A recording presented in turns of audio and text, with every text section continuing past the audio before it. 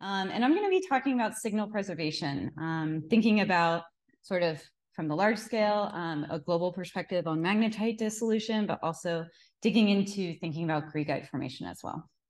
And before I really kick it off, I wanted to acknowledge that, you know, this work is actually Jack Kreisler. It was his senior thesis, and Josie Benson is a current master's student working with me, and Will Leavitt, and then Roger joined on board to help that crew. So this is a lot of data that was created by my students and not by me. So I'm really excited to share it though with you. Okay, so why do we care, right? So why do we care about preserving signal? And I think that this is something that, you know, everyone in this room, as we've started to have these conversations, has been diving into, is when we think about applications to try to understand ancient Earth history, they maybe fall into two broad categories. You could argue, you could say there's more, but, you know, we think of paleomagnetism, which, you know, could involve paleogeography, magnetostratigraphy, or using it as geochronology. And then more recently, we've been doing paleointensity. But there's also this field of environmental magnetism. And environmental magnetism has been focused sort of in recent time. However, there's been a lot of work driven by myself. I know Ken Kodama has been involved. Other folks have been involved of pushing this to the deep time record of trying to understand ancient environments using the magnetic tools that we've developed to understand modern environments or recent environments. And so all of these, as soon as we, you know, start to think about sediments and the sedimentary rock record or the sediment record, we have this terrifying word, diagenesis, that needs to come to mind. Because when our sediment is deposited, this is what it looks like, right? You know, it's lovely, these tiny little grains. But after a sediment is deposited, there's this wide array of processes that can occur within sediments before they become rocks. This includes, there's microbially mediated mineralization in pore waters, there's dewatering, compaction, cementation, and all of these are included in this word diagenesis. And this happens during and after lithification. So this means that all ancient sediments and sedimentary rocks, by definition, have had diagenesis affecting them. So this is something that anyone studying Earth history using the sedimentary rock record or sediments has to think about. And I have a quote from my sedimentology professor who thought differently than I did about diagenesis. I think it's an amazing, fascinating process that we need to understand. So that's what I'll be talking about now. So here's sort of a diagram about pore water chemistry. And this is what it's a huge generalization, idealized, but this, Andrew Roberts had a really great review paper called Magnetic Mineral Diagenesis, one of those, this is from there. And so we think that there's these changes and these chemical zonations as sediments are deposited that happen in pore waters that we see, you know, oxygen becomes slowly depleted, and we see increases in some of these other phases. And this is actually related to their energy yield, right? And that's because at the same time, the reason for these changes in chemistry as we go down, you know, sort of a sedimentary profile at the bottom of the ocean or a water body system, even lakes, is that we're having different microbial processes happening. So aerobic restoration will draw down this oxygen, and then we start to see, you know, nitrogen reduction, creating this pool of nitrate that then is utilized. Then we have magnesium reduction, iron reduction, because we start to see iron becoming prevalent that can then be utilized. And one of the big ones that's been studied is sort of this sulfate methane transition zone. And it's studied for a lot of different reasons, but that it's also, we start to see one of the reasons that this is studied in great detail is that there are, there are authigenic minerals that start forming. That this is our location that we start to see the formation of pyrite. And we see, in addition to pyrite, we might see mckinowite, which is just an amorphous iron sulfide, or Greigite.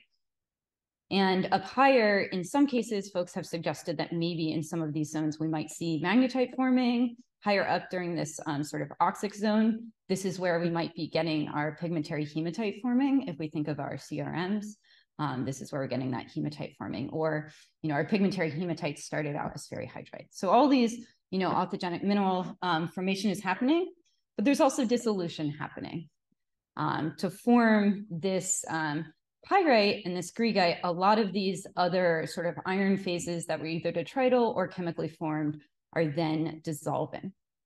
So that's sort of what I'm going to focus on today, is talking about magnetite dissolution in this interval, and then also at the end sort of thinking about some ways that greigite might be forming as well. So that's the outline.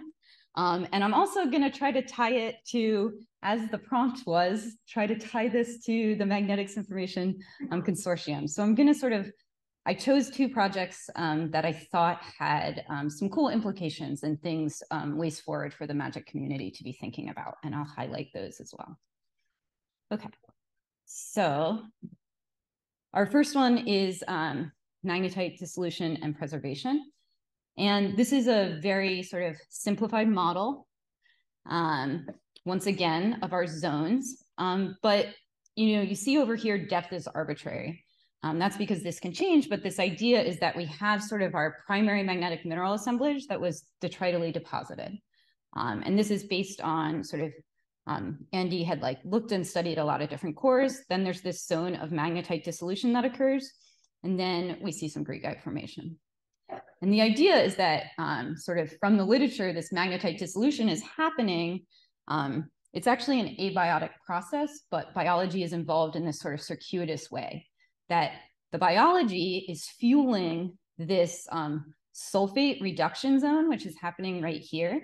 So sulfate reduction is a microbial metabolism, and it's taking organic matter, taking sulfate, and then as a byproduct, it's producing some bicarbonate, but also some hydrogen sulfide. And that's what's accumulating right here. That hydrogen sulfide will react just abiotically very, very, very quickly with any iron that is around. And there are certain types of iron that might be more highly reactive than other types, but magnetite definitely gets hit. And that's where we see a lot of our magnetite dissolving. And that's sort of shown in this equation here, where we have our aqueous hydrogen sulfide reacting with magnetite, and that's forming our pyrite as well as changing the overall chemistry as well. And so if we're trying to understand, I sort of have dissolution preservation here because some people might be like, oh, my magnetite's dissolving. If you're a glass half optimistic, we can also preserve magnetite, right? That if we understood these processes better, maybe we can see the flip side of how are we preserving it? How are we seeing through this? So if we're trying to understand factors that would allow magnetite preservation to happen, we want to be thinking about sulfate. We want to be thinking about the organic matter that's in our sediments when they get deposited, the total organic matter. But there's one other factor that's really important. And that's some nuance that Andy also sort of diagrammed really well here based on some studies that his group had done, which was that there's this, there's sort of a zone of active microbial metabolisms in that pore, in those sort of sediments in that sediment column. And so what sometimes is seen is that there's sort of a dissolution front and then it jumps up. And so the idea is that what you're actually doing is, if you can move your sediment very, very quickly through this active microbial window, it's a little unclear from the microbiology side why there should be an active microbial window, but if you can move it really quickly through that, you might be able to have a lot more preservation. So this is where sedimentation rate becomes important. And there's some studies, some really good studies from the 90s and other times that have really shown this, that it seems to work for magnetite in some cases. So these were three factors that have sort of been pointed to as allowing for magnetite to be preserved in ancient systems. And so we decided to sort of test these factors and ask, hypothesize and say, okay, which one of them is the most important? Can we move toward a model of magnetite dissolution or preservation that's a bit more global in nature? And we did this through, it's not big data, we're not there yet, through medium data. And what we found was that every IODP ship that goes out makes really, really good records of pore water chemistry. So we have that sulfate data. TOC is also very frequently measured. Sedimentation rate is huge as well for them. There's often an age model associated with all of those cores based on really careful biostratigraphy or based on magnetostratigraphy or based on radiometric age calibrations throughout. So we were able to get all three of these from IODP records. But magnetite abundance, while magnetostratigraphy is regularly measured, magnetite and rock magnetic parameters are not always measured as frequently from the IODP cores. But what we were able to do is we actually were able to find this data. And what we did was a very simple approximation. So I'm happy to talk about this. But the idea was that if we could get magnetite from saturation magnetization, we're making a huge assumption, but we're saying we're going to find our saturation magnetization, we're going to divide it by 92, and this is going to tell us an approximation of how much magnetite is in our sample. The reason we chose 92 is because this is sort of the pure saturation magnetization of what MS is. If you talk to people who measure it, there's a wide range. Oxidation can be important. And of course, we're making an assumption that our saturation magnetization value is coming purely from magnetite and that it isn't coming from other phases. We're not as worried about hematite and goethite. They're like orders of magnitude less. The bigger ones to worry about are iron sulfides. So Greigite, which I already mentioned, can form. Greigite is an issue, pyrrhotite is an issue. They're about a third to a sixth. So they're in like the 15 to 30 amp-meter squared per kilogram for the sort of, if you're trying to understand. So they would have an influence, but they're not, we would still think that magnetite, if it was present, might be the dominant signal. So we searched in the many databases that were online. We looked at the MAGIC database. There were no studies. There was one study.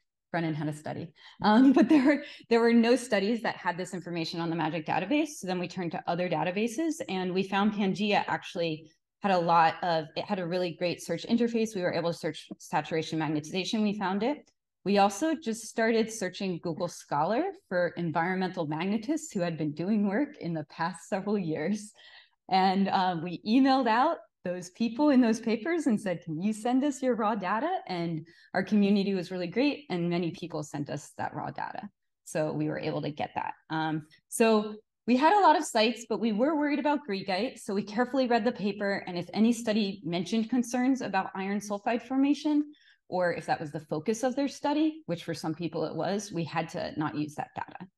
So we got 19 sites in the end that we felt that we could get all this data for. And so we went with those. There were a lot more, but collecting all this data took a long time. And so this is sort of what we went forward with as sort of a first start of trying to understand, how much magnetite is there and trying to understand any factors. I put up a huge table because we are in the community, and so some people's names might be up there. So that's why there's that huge, if you have a favorite core, maybe it's up there. But this is a global map for those of you who don't have IODP cores memorized. So here's a global map. So one thing that is also true is we were trying to do a global compilation, but you notice Antarctica is heavily overrepresented, mostly because of Brendan's work and Stephanie's work. But there's certain places, coastal environments are a little more represented. Certain areas of the globe might be more represented than sort of these more sort of center of the ocean. So there could be some changes that we need to worry about, but we were hoping that we had enough data at all latitudes and spread across the globe to sort of minimize those biases. So this is our simple magnetite calculation in abundance.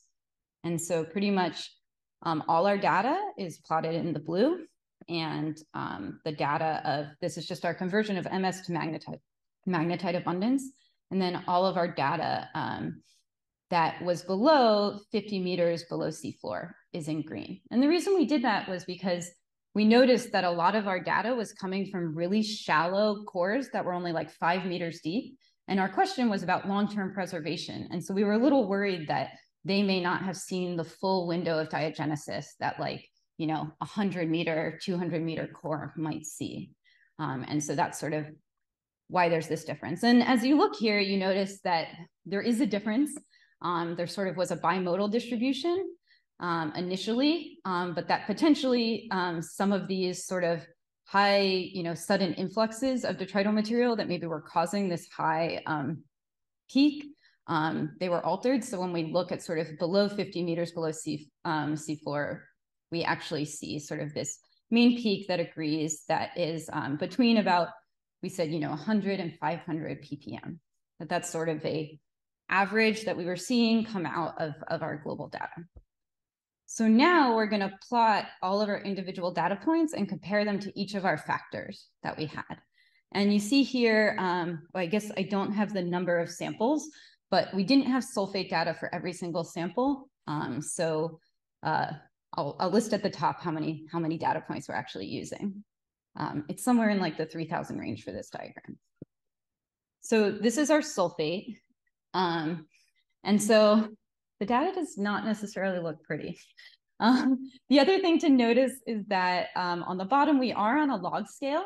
So our prediction would be that sulfate, at high levels of sulfates, we would see sort of, high levels of magnetite. And then as sulfate decreases, we assume that it's being consumed and that that's actually part of that dissolution process happening. And so we would see magnetite levels drop. And we actually do see this because since this is on a log, semi-log plot, a straight line that would go this way actually turns into sort of a curved line. So we do see that. That's what we're interpreting is happening sort of here. There's some scatter, but we think that we see a pretty good correlation.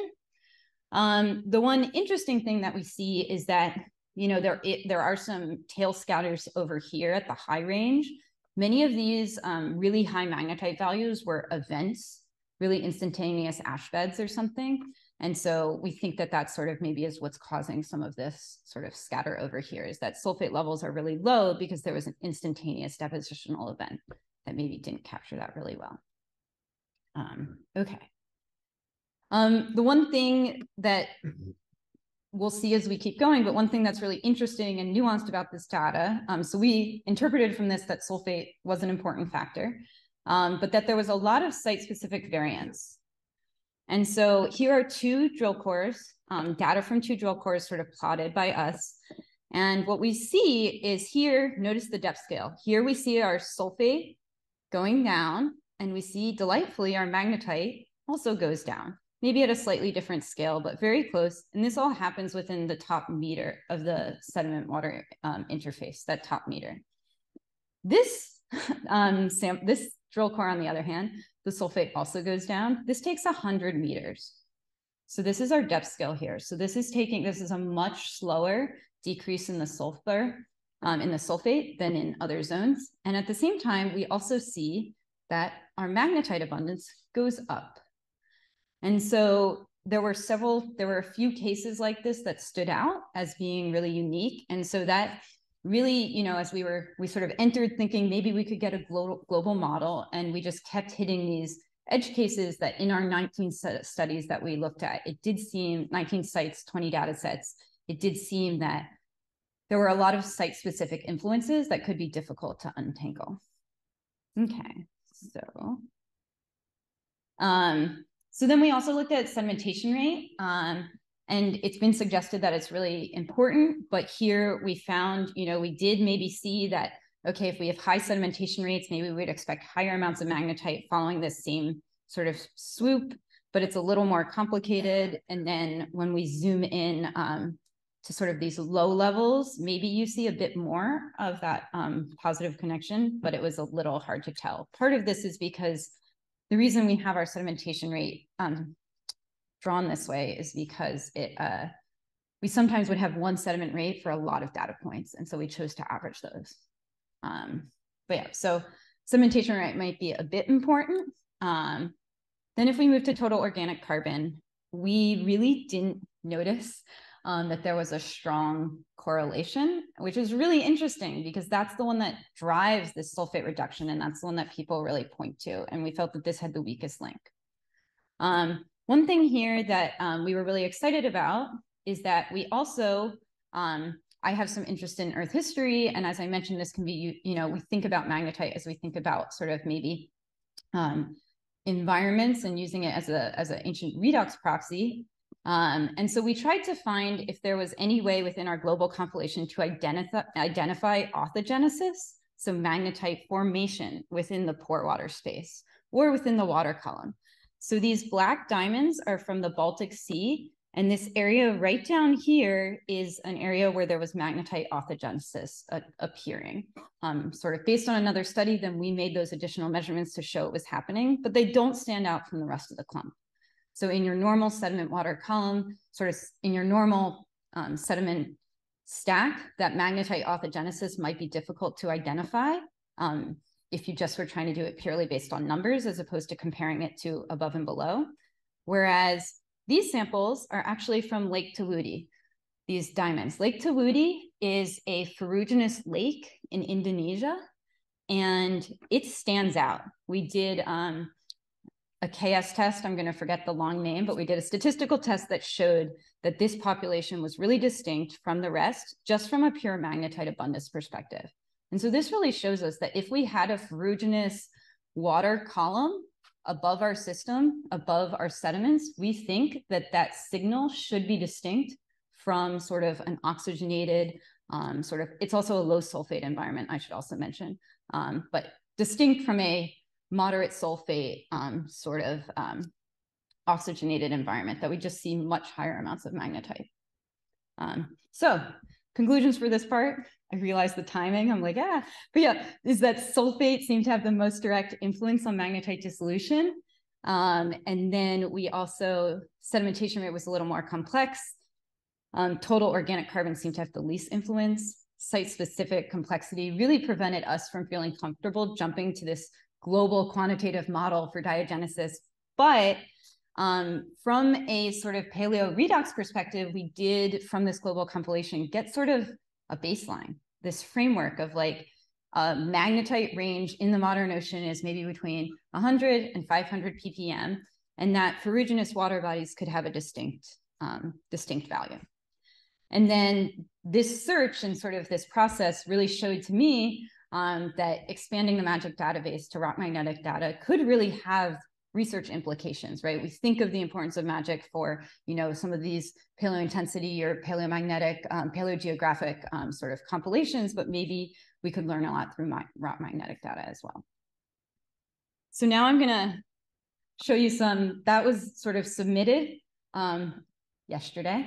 But yes, that's a submitted paper. So I wanted to show some ongoing work really, really quickly about Greigite formation. And that's sort of the idea is that, we were dissolving our magnetite, but that we also could be forming Greigite. And this has been shown. A lot of folks who are dealing with some sedimentary records are always struggling. They're like, oh my gosh, Greigite's showing up. It's messing up my magnetostratigraphy.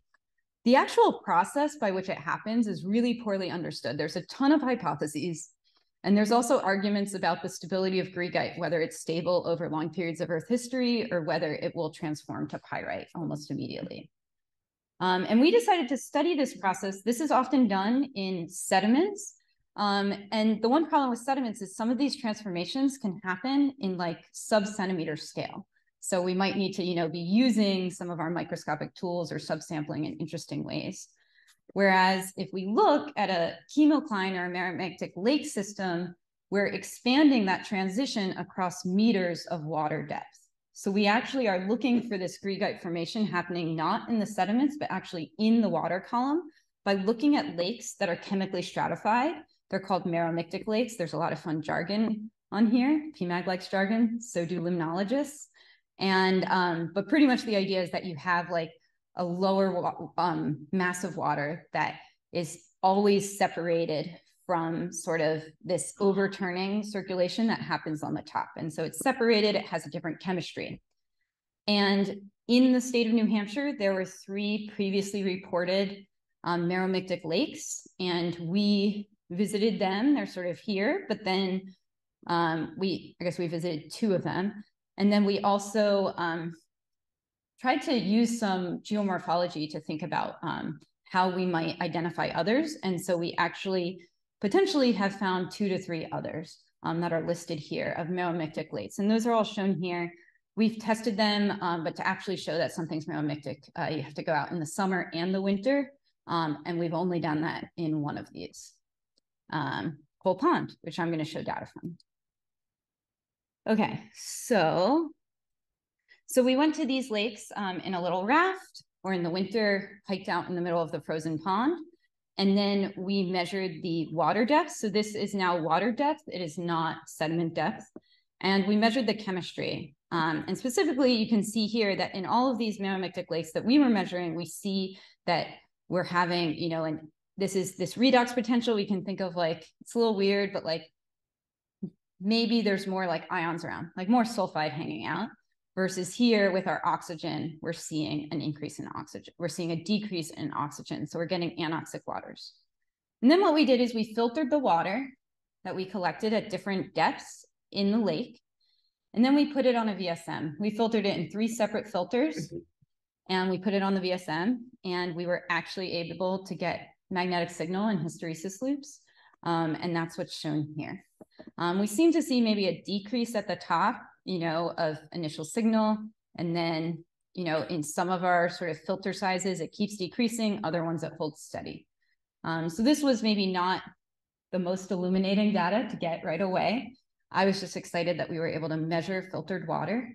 And then here, though, we were able to, this sample is from the 0.1 micron filter located at 10 meters depth. So it's sort of this black one. So in some of our stronger samples, we were able to get good DCD curves and try to do some unmixing. And it suggested maybe there were 2 components to our magnetization, but also this component here, sort of, it's about 40 millitesla, which is on the high end of magnetite, but is very possible, but it's potentially, it could be Greigite. So we were starting to get excited that maybe we hit Greigite. And within the context, we should say, you know, we knew that we were in sort of this anoxic environment, that there was a lot of sulfide around. So we knew that there was that potential. We then had a dredge that we could scoop up some magnetism, some sediment at the bottom. And so this sample is from sort of, we had like a dredge that big. And so from the bottom of it, of our Ekman, we were able to collect sediment sample. And we boosted our signal. So this shows very similar magnetization as what we were seeing in that bottom sample.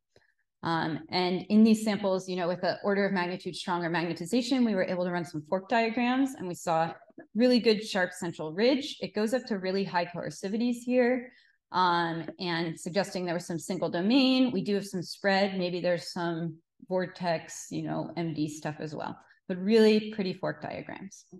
But this still didn't tell us that we had Greigite. We were getting more excited, but we weren't certain. So we called up Roger and said, can we come down and use your 2G to do gyro remnant magnetization? And this is a tool that pretty much the idea is that if you apply an AF field to your sample will acquire an AF field in the opposite direction. So it's sort of like this cross product, but you apply it in one way and it will go in another way. And so we actually were able to apply these fields since our samples, since we'd already run ARM on them and done all this stuff, we actually applied an ARM first and then did the AF because we were a bit worried with just the NRM. It was too, you know, anyway, we messed it up too much. And we do see GRM. That's what's being shown here. We see sort of with each axis, we're sort of bouncing around, creating these pretty triangles. With anyone who's ever demagged using AF and run into GRM, this is what you see. That you see sort of these triangles as you're measuring your different axes repeating over and over. I'm going to breeze through this because Nick's standing up, and I guess I have to, time is a thing. But we measured more lakes, and there's a lot more nuance. Here's 2 lakes measured at different seasons. We see different profiles. One is a sharp oxygen transition, one is a much broader. And we see different signals in our filtered water and in our saturation magnetization data. So we think that there's probable Greigite formation in the water column of these metamictic lakes, and that GRM was really important in identifying it, but that detailed lake chemistry could be really important. That's what we're untangling. We now have, you know, data from 4 lakes, some sampled at multiple times, and just trying to understand, you know, this underlying process is going to be difficult to try to more broadly understand Greigite formation. But thinking about, you know, we weren't able to use PMAG-Pi easily to plot our data. So thinking about how maybe that tool could be utilized for GRM. And with that, I'll take questions. You know, Lake Erie that I worked on in Pennsylvania is a very big lake, and it's dominated by magnetosomes. Did you look for magnetosomes? So we've started to do, so that sharp ridge could be, I mean, that could be magnetosomes where we don't know. We're sort of hoping they're Greigite magnetosomes. We got really excited about that. We're doing TEM work on these, and TEM is a brand wonderful new field. And so I have pretty pictures, but right now we don't know how to interpret them. So we're sort of in the process shown here, trying to understand despacing, or, you know, in this example, you can zoom in and measure despacing between here. So we haven't seen any clear magnetosomes based on our TEM sort of initial look. Nothing has stood out, but we're hoping that that could be another tool that we could use. Yeah.